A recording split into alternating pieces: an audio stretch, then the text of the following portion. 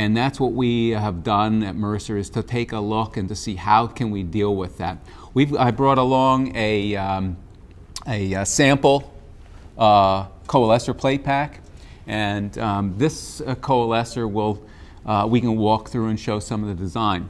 What we want to do in a Coalescer is we want the flow to enter this entry area evenly. So the first thing that we do before we even touch the coalescers, we deal with the front end of this separator unit.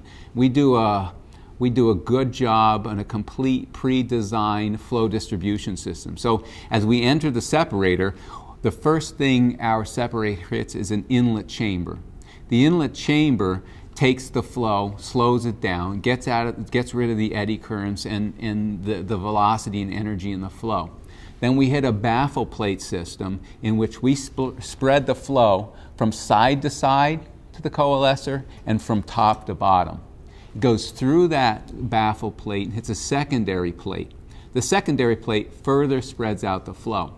If we don't do that, what we end up with is flow hitting the center area of the coalescer and less flow in this area, and the coalescer won't perform.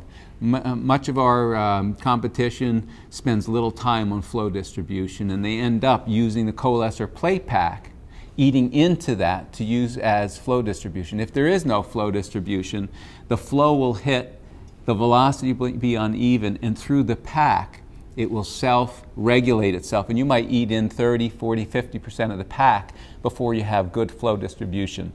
And now your efficiency of your coalescer drops. We also, probably one of the last ones out there to have outlet flow distribution. And the reason being is the outlet of a separator is usually down towards the bottom at the cleanest spot. So if you do a good job with flow distribution up front, instead of having that flow coned down to the bottom, we want equalized flow. So a flow distribution at the back of the coalescer helps to create a plug flow through the entire coalescer.